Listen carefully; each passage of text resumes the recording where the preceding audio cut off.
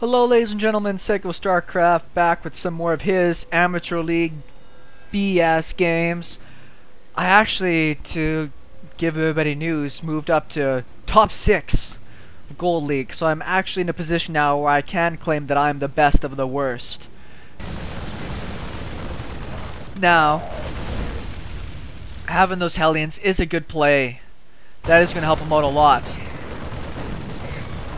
Do you see that sick micro? That is top 5 gold lead micro right there. That is tits level micro. That's what it is.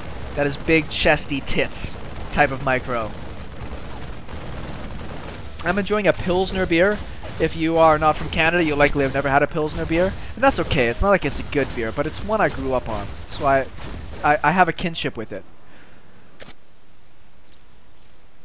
We're gonna follow him around because it was more interesting for me to see how he would react to what's coming at him here.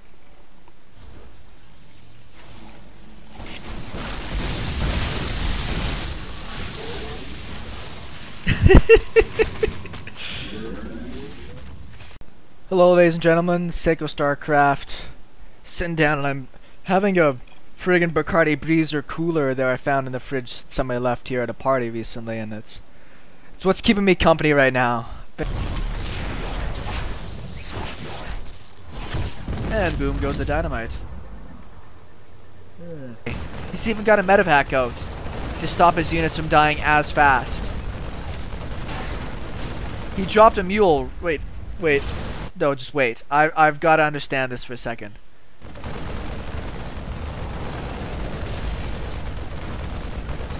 That was the saddest mule attempt I think I've seen ever against him.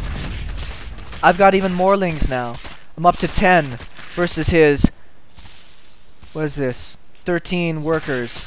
And though he may wish to believe he can do better with a good mineral walk, trying to be a brave Protoss player, I'm afraid I have no patience for it. I am in a rage mood, and I wish I could let him know that it's not his fault, that it's Protoss's fault, and that someday we'll find peace and harmony together.